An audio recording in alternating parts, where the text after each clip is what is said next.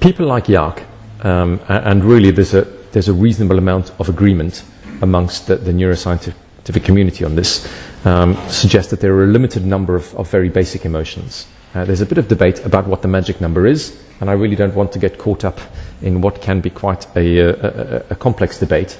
I think everyone agrees, though, that the magic number is at least 4.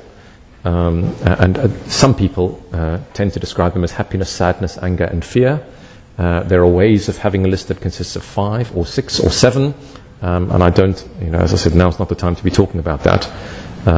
I do, whenever I talk about this, though, usually make the observation to people that if there are 4 basic emotions, that is happiness, anger, sadness, and fear, isn't it interesting, and perhaps a little unfortunate for the nature of being human, that 3 out of the 4 are negative?